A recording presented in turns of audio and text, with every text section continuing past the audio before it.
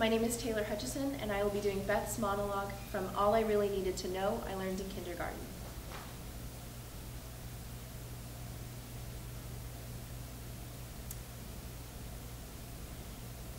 So there's this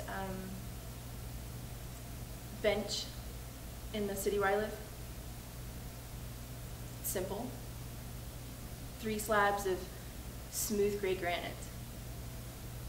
It's on the highest ground of the highest hill in the city, so that when the sky is clear on a summer's morning, God, you can see about 60 miles in 3 directions.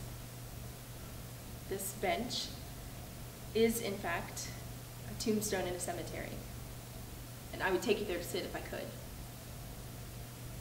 You wouldn't even know what it was at first.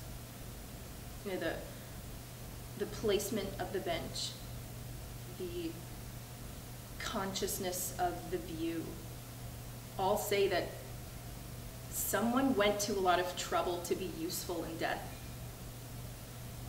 You know, funerals have a certain narcissism to them, a focus on self. You know, what do I want for my funeral? What do I want for my epitaph? This bench is different, unique. It's just an open invitation to sit and think. It's funny, it's become a spiritual retreat for me over the years. And I know that I'm not the only one to use it. One time I found a note that was taped under the bench. Oh, it wasn't for me. It was for a young woman from a man who was in love with her and who wrote her careless poetry with great passion. And no, I'm not sorry that I snooped. And yes, I put it back as I found it. And no, I did not hide in the bushes to see who came for the note. Secret lovers have enough problems as it is. It was on this bench that I came to that moment, you know, when one crosses over from the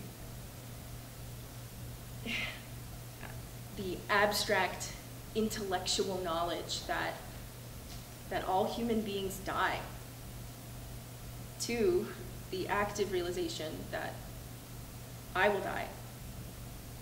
Me. And you know, not only did I realize that I will die, but